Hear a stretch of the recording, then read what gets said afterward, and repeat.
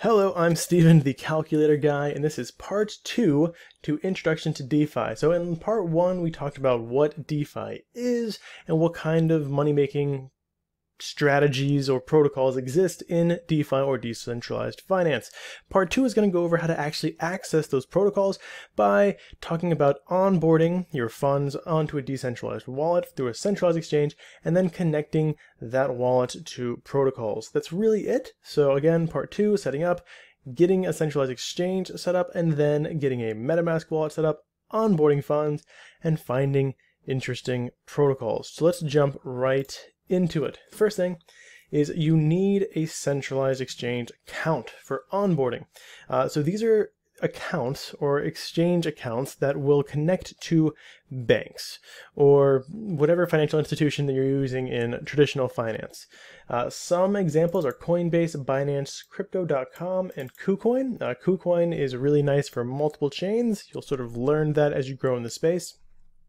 But Binance is also pretty good, so is Crypto.com. Coinbase is the biggest and is publicly traded, so you have that going for it. However, there's only, I believe, 2 chains that you can send funds to directly. Otherwise, you need to use a bridge through Ethereum or a bridge through AVAX, and that can be pretty pricey. So do keep that in mind. I personally do use Coinbase because I have their card, but feel free to use any of these. They are all great onboarding exchanges. All right, so for this, I'm not going to show you how to set up a centralized exchange account because I usually consider that the litmus test of a DeFi user. If you can create your own centralized exchange account, then I believe that you are probably competent enough to participate in DeFi. If you can't set up your own centralized exchange account, like a Coinbase account, Binance, Crypto.com, KuCoin account, then I think that decentralized finance probably isn't for you and that you may end up losing a lot of money in DeFi just because your technical aptitude isn't at the level that it needs to be in order to trade safely. So I'm not going to walk you through setting up a centralized exchange account. I'm going to leave that up to you. But once you do set up a centralized exchange account and you onboard your funds by connecting your bank to it, then you can get going. So we're going to jump right into step 4. This is part 2 again. So we're going to jump right into step 4, which is creating a Metamask wallet. So again, your wallet, your decentralized wallet, is your key to DeFi. Without a wallet, you cannot interact with any protocols, and you also can't get any assets from centralized exchanges into your wallet that you own. So when your funds or money is on a centralized exchange, you don't really own it, right? You're sort of leasing the rights to the value of those funds. So if you have Bitcoin or Ethereum on something like Robinhood or Webull, you can't transfer those tokens out because you don't actually own those tokens. Again, you only own the rights to the value of those tokens or to trade the value of those tokens back and forth. With decentralized exchange, you actually own those tokens. You can take those tokens, transfer them, bridge them, use them. You can actually do things with them. And that's another way that DeFi is just, in my opinion, way better than CeFi. But of course, I'm incredibly biased. So open your centralized exchange account, create a Metamask wallet. Let's create a Metamask wallet. So the thing you need to do for Metamask is, I'm using Chrome right now, but you might want to use the Brave browser, you might want to use Firefox, you might be using Safari. Any of those things are perfectly fine. I'm just going to go to the Chrome extension. You can get the extension on whatever website or whatever browser you're utilizing, and then you just click to add it, right? You'll do the same thing for Firefox or any other browser. I'm going to click Add Extension. You can see it's downloading down there. It's going to sort of pop up on the top right when it's ready. And from there, I'm going to pin it to my extensions bar. So we'll just wait a second. There it is. Okay. All right, so now you see this little extensions icon. I'm going to click that and then click the pin next to Metamask.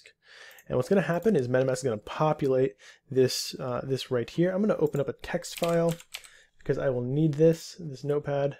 You'll see why later. So then click Get Started to set up your wallet. Okay, so if you already have a seed recovery phrase, you're probably not watching this video because you already have a Metamask wallet. So I'm assuming you don't. So I'm going to create a wallet. I agree. Okay, new password. The password doesn't really matter. It's not nearly as important as your seed phrase. If you lose your password but have your seed phrase, you can simply uninstall the Metamask extension, reinstall it, and then just import your seed phrase, and boom, that was a terrible snap. And boom, just like that, you will be able to have access to your wallet once again. So don't worry about the password as much. I mean, definitely try to remember it, but the seed phrase is of tantamount importance. That is your key to DeFi. Without that, oof, you're going to be in a bad way. So we're going to get to the seed phrase in a second here. I do highly recommend watching this video on securing your MetaMask wallet, especially if you're a new user.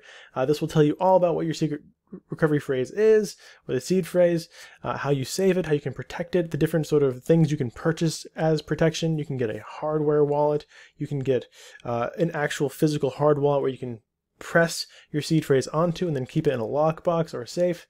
There's a lot of different things to learn. It's a 1 minute and 35 seconds. I highly recommend watching it.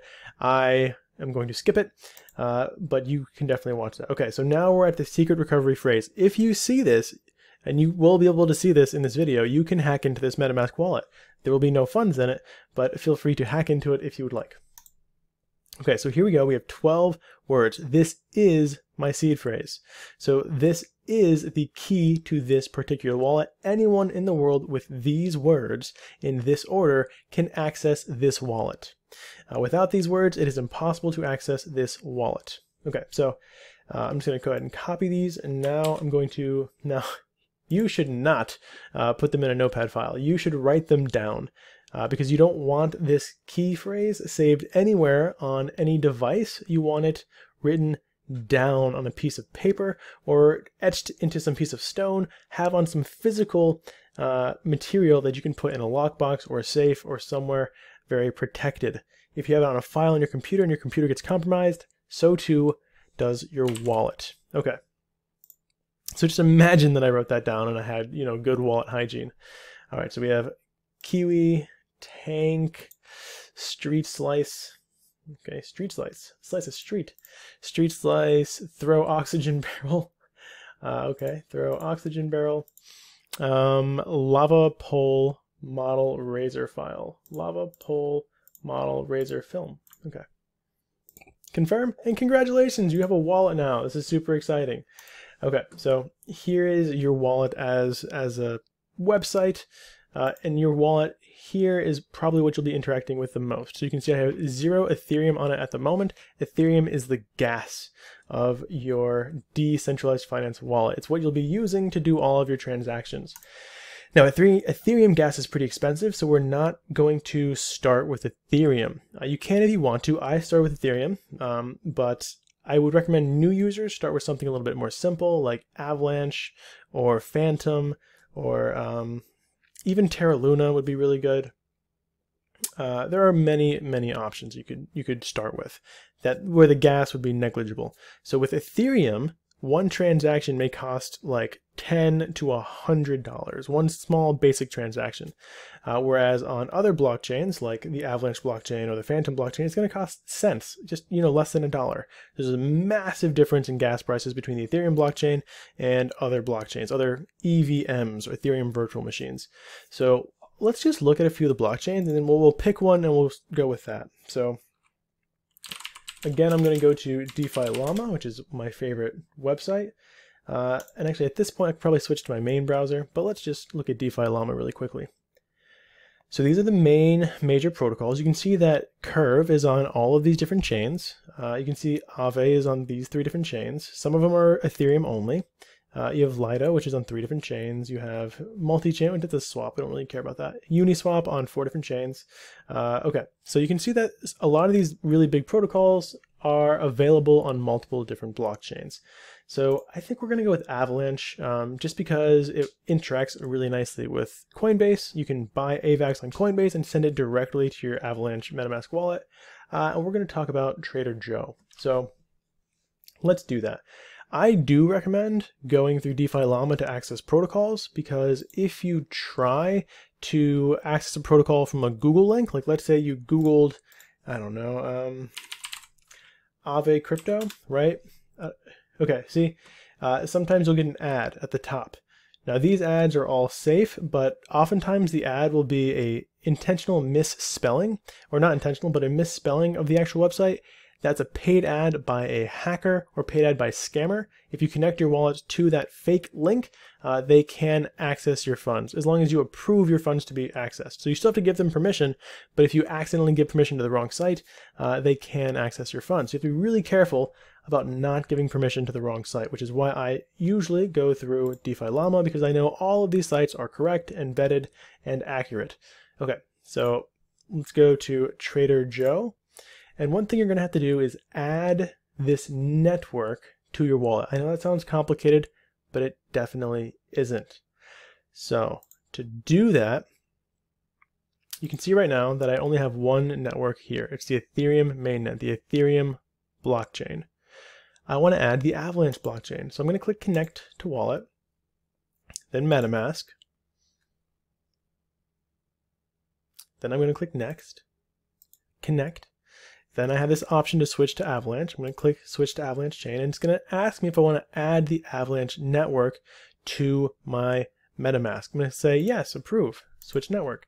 And now what you can see is I have switched to the Avalanche blockchain. So now instead of Ethereum as gas, I have AVAX as gas.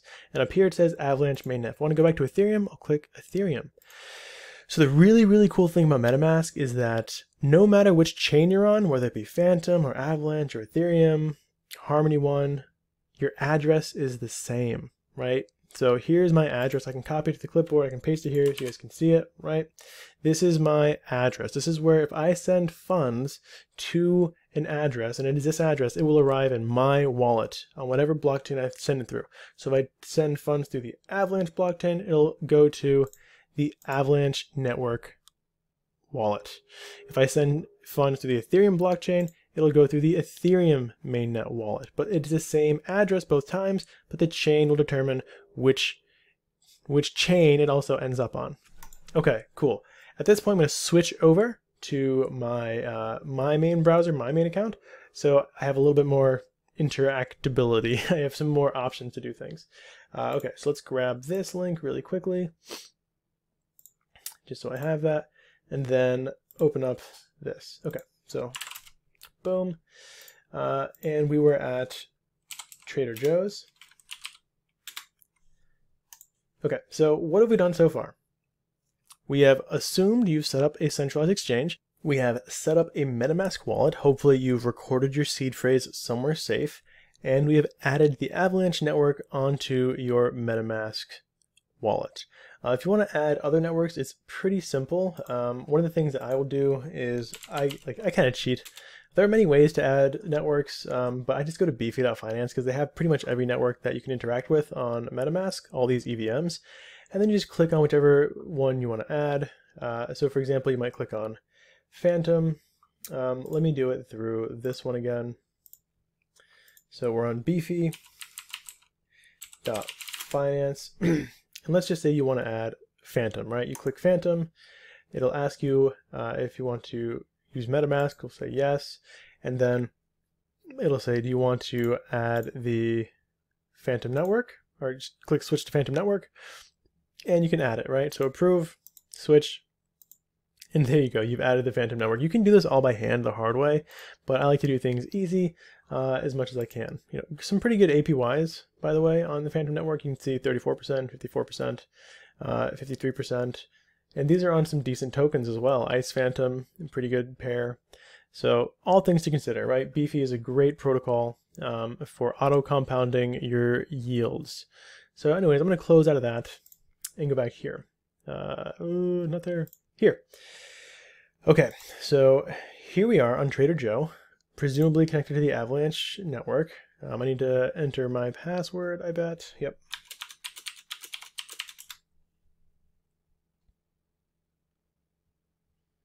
Switch to the Avalanche chain. Okay, so we need to get gas. That's the important thing, right? We need to get gas onto this MetaMask wallet. So I have 0.085 AVAX on here. I'm not currently using the Avalanche blockchain too heavily, but I have in the past, and I do like the blockchain. But how do I get AVAX on here? Well, there are a few ways to do that. One of the ways to do that is through using Coinbase, right? So if you have Coinbase, you can use Coinbase. Whatever centralized exchange, you can probably use it with the Avalanche blockchain. You need to purchase some AVAX. That's what you'll have to do. So I'm sort of hiding my Coinbase right now because I don't necessarily want you to see my assets. Okay, so this is fair. There we go. All right, so what you'd need to do is buy some Avalanche, and this will be similar on any centralized exchange. So I'm going to click buy, and then I'm going to search for the AVAX token, or technically AVAX is a coin. The main difference here is that coins are the things that run blockchain. So they're the gas of the blockchain. Bitcoin is a coin, Ethereum is a coin, AVAX is a coin. So I'm going to search for AVAX. There it is. You would purchase that either directly with your bank account or with other tokens or coins in your wallet. And once you have that, then you will click send and receive. And so this becomes really easy. All you have to do is send it to your Metamask address. So you click on your Metamask wallet, you click on your address to copy it to the clipboard, and you paste it right there. Easy as that. And then, you'll send however much you have. You click continue, presumably. Send. Oh, you want to make sure you're sending the right thing, right? So you want to send AVAX. There we go. You can see I do not have enough Avalanche. I don't have any Avalanche in my wallet right now to send. So then you would click continue. You would confirm with your phone, and then it would send it right to your Avalanche wallet, and you would see it in about 30 seconds to a minute arrive in your Avalanche wallet. So at that point, you're ready to go.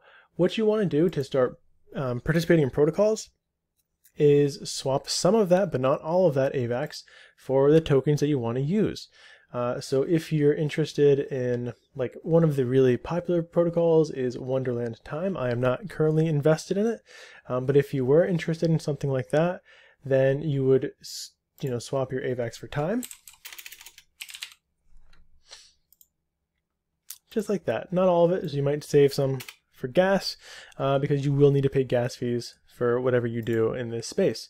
One thing you can do if you want to sort of find some interesting protocols is go back to DeFi Llama, go to chains, find the Avalanche blockchain, or find whatever blockchain you're interested in, and then look at sort of the biggest blockchains in the space. There's Time, Yield Yak.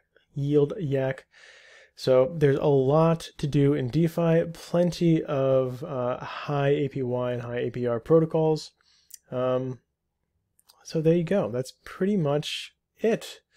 If you want to switch your funds from Avalanche to another chain, you will need to bridge. Now, if you want to learn how to bridge, I recommend my Elk Swap bridging tutorial video, which I will link in the description.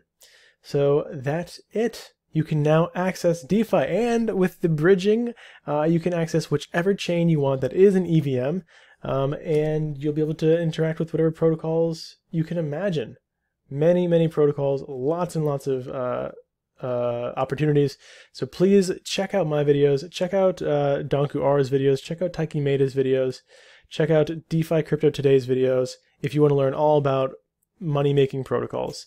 I will link to all of them in the description. They are fantastic influencers in the space, and they can help you make money. So welcome to DeFi, welcome to owning your own assets, and welcome to making money.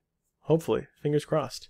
And thank you guys for watching. If you want to access me directly, then please go ahead and join my Patreon. You can access me sort of, whenever I get to your questions, usually within 24 hours, 24 to 48 hours. And you can sort of see what I'm doing in the space and sort of where I'm investing. So have a wonderful rest of your day.